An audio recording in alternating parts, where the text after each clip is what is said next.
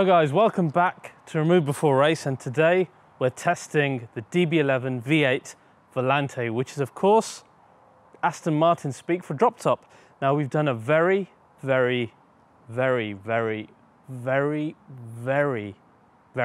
detailed review of the Coupé version of this car, the DB11 V8 Coupé. So if you want to see all the stuff about the partnership between Mercedes and Aston in terms of the electronic brain of the car, the engine that's come over from Mercedes AMG, and indeed just the basics of the new DB11 compared to the previous DB cars, then check out that video. I'll put a link here now and at the end of this video. This video is more about the Volante itself. It's about that soft top. How has it affected design? How has it affected daily use, boot space, the interior of the car, the silhouette, etc. So that's what we're going to address first. And the first bit that I want to address is what you see immediately now is the silhouette of the car, the design.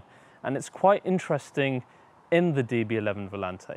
So what I want to do first is do the little party trick and close the roof.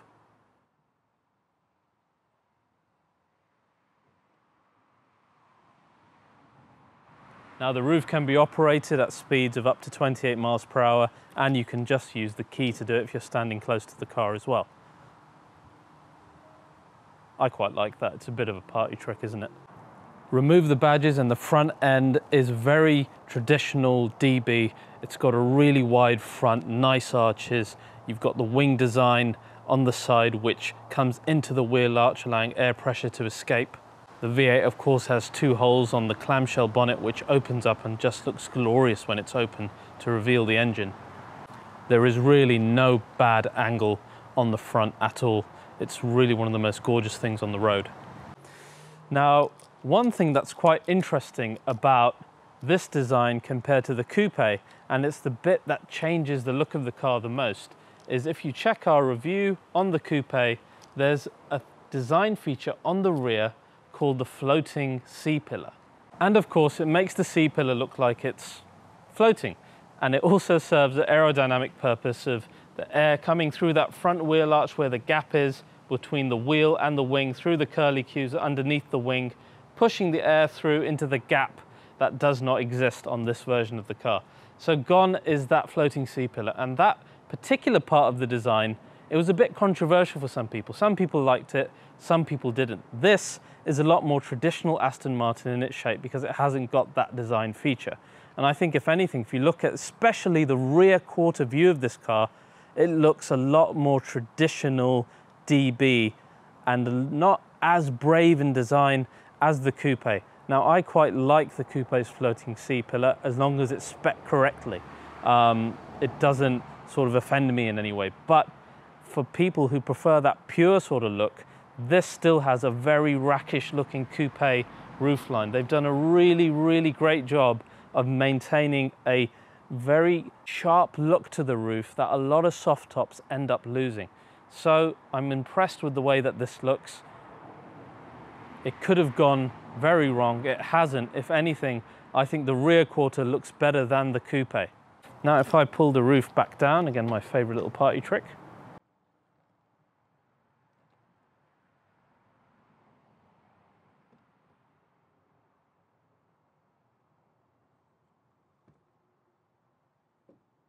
Now, if you hold the button down one more time, it will also pull down the windows.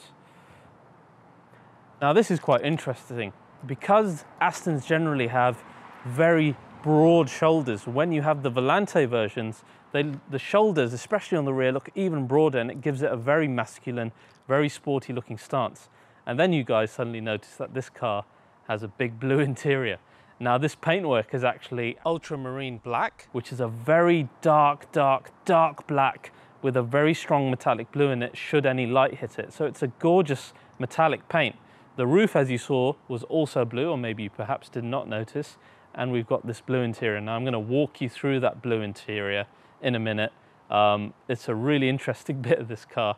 I really like it, but we'll talk about that soon. So the silhouette of the car with the roof down, it looks really sporty. It makes the shoulders look more exaggerated. The car looks more planted almost. And again, it's very traditional Aston Martin. I also quite like these wheels. I don't think the DB10 wheels worked as well on the DB11 because they weren't as inset as on the concept car. But I think I like these more. I'd love to know what you guys think about them.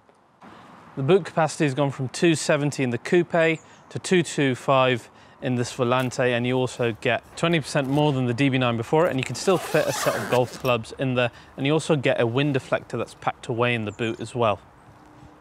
I really like the thick round exhaust tips coming out of the quite aggressive diffuser on the rear as well. Overall, it finishes off a rear with very muscular shoulders indeed. But now I want to show you inside, only for the sake of the fact that the interior is so lovely in here. It's going to be a bit of a Marmite thing. I'm warning you, it's either love it or hate it. But it is interesting how far you can go with Aston Martin spec and get away with it, in my opinion. Now, it's pretty blue in here, as you guys can see. I think it looks stunning. I want to know what you think. I don't think there's any other car in the world, and please, by all means, correct me if I'm wrong, that you can get away with having this color of interior. I don't think it would work in S63. I don't think it would work in Ferrari. Maybe Porsche, actually. Porsche, you might be able to get away with it. But this particular blue, it's got a slight hint of green, thus it works well with the Aston logo here. And of course, you've got the leather broguing, which is a first in any road car, which we discussed in the Coupe review. And then you've got this dark ash open pore wood, which has got such a shine to it. When I first saw it, I thought it was the chopped carbon like you get in the new DBS Superleggera. But it's not, it's actually wood, and it's probably the nicest wood finish I've ever seen in a car. It's just got a lovely marble-like shine to it. So that's a really nice option in any DB car at the moment. As I said before, I really do like the steering wheel. Those of you wondering whether I put a matching shirt on purpose, yes, I did. I'm very sad. But I've done it now, and there's no turning back. But now, since we're in here, why don't we actually turn the car on and just get some revs going. So I'm going to do the startup. We're going to start in Sport Plus. The AMG engine tuned by Aston comes to life. Now let's give it some beans.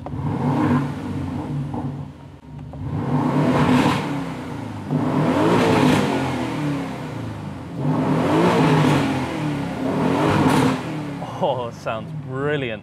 And again, it's not like the AMG sound. It is quite unique to Aston. It's got its own tune, which is great. It's what Aston customers want. It doesn't sound like the AMG versions.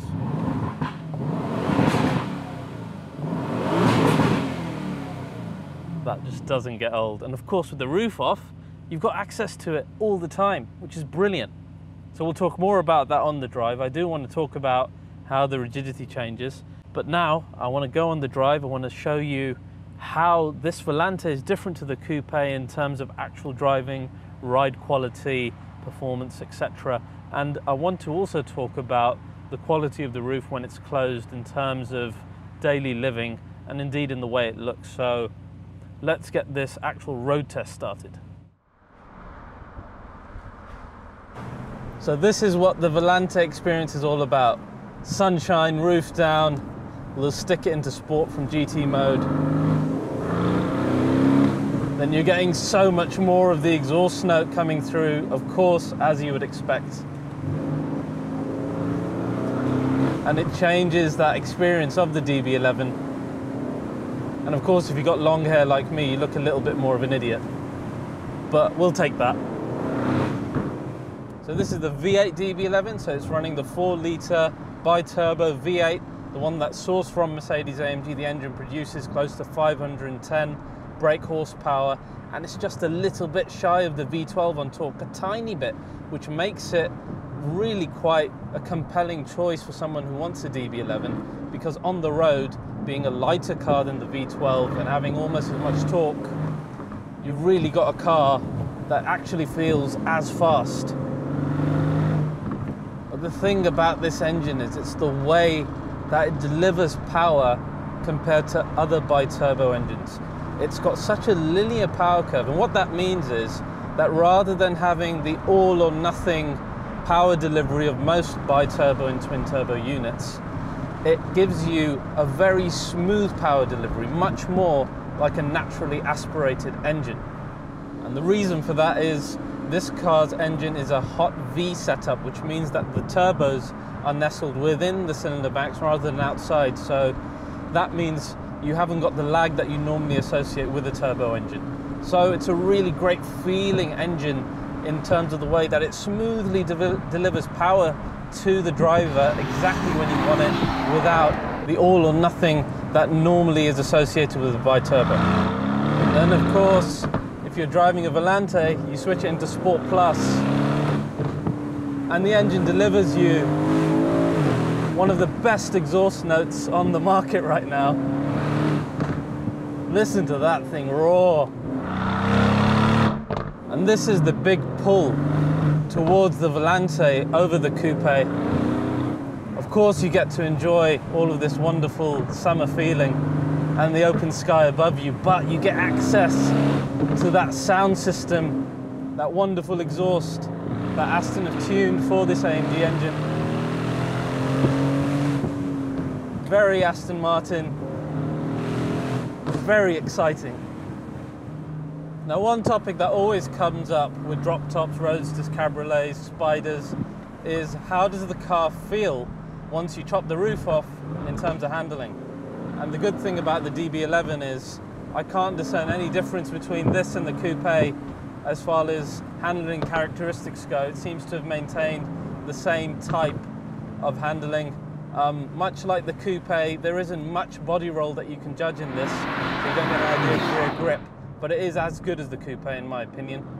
Certainly, as with the Coupé, this is electronic steering, and it is a really decent steering setup. You do feel where the wheels are, and it gives you confidence in terms of where you're turning the front of the car. Pair that with a really good ZF 8-speed box, and what you end up with is a car that is basically the same as the Coupé, so all you have to worry about as a buyer is, do I get the drop top or the Coupé? You're not worried about the dynamics changing or all the other important stuff with the performance. As I said before, I've got a great love for this driver's zone. The more I've used it, I do like the digital display. I like the steering wheel a lot. I mean, the old one was terrible, and the paddle shifts are lovely. Just the metal feel, so much better than some other manufacturers. If I pop the car back into sport now, the other good thing is you can operate this roof while you're on the move up to 30 miles per hour, so you don't have to stop, which is pretty much the modern standard on roofs now. And one thing I didn't mention on purpose when I was showing you the interior was what the soft top looks like in terms of the quality when it's closed. And I've mentioned this in the past about cars that have removable roofs. It's really important, in my opinion, especially in a luxury car like this, that they have the right fit and finish when they're closed. And similarly to something like the S63 Cabriolet from AMG, when this is closed, it just looks like the Coupé's roof.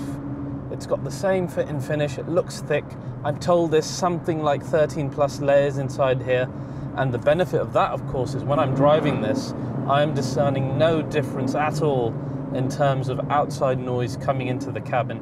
The finish is lovely, you've still got Alcantara up here. It all looks really solid and really well made.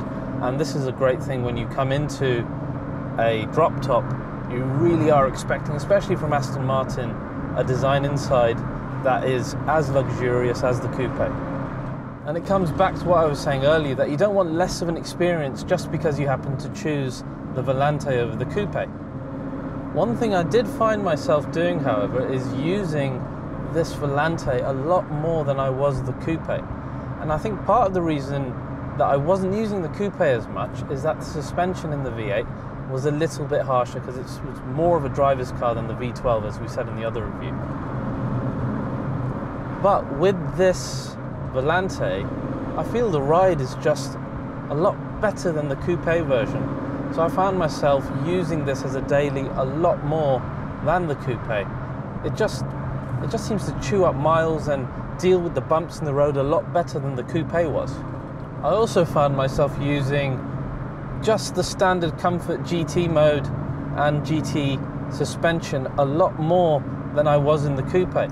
It's just one of the most comfortable Astons to just chew up loads and loads of miles in, in a lot of comfort and loads of style.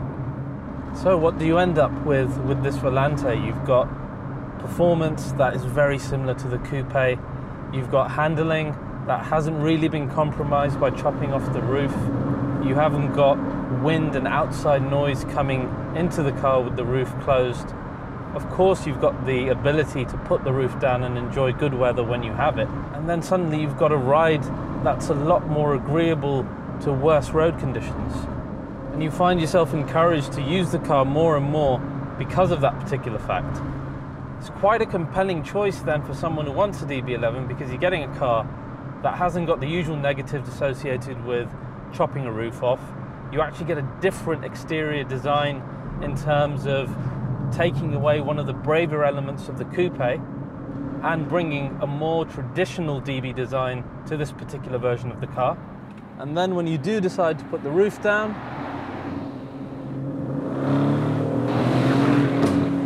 suddenly you've got that much more in terms of experience than what the Coupé can offer you. So whereas generally speaking I'm always a Coupé man, I think this is maybe one of those rare instances where I'd be happy to go with the Volante, just because you get that extra experience without any negatives. So guys, I hope you enjoyed that additional piece to our full DB11 review, Aston's spearhead of their second century. I hope it was useful if you're thinking of buying the car as well. As always, as you always do, please do like and share this video. We always get wonderful comments in the comments section about why doesn't this channel have more subscribers? Well, you guys can help by sharing it and liking it as much as you possibly can. We've got loads of great performance cars coming over the summer at Remove Before Race.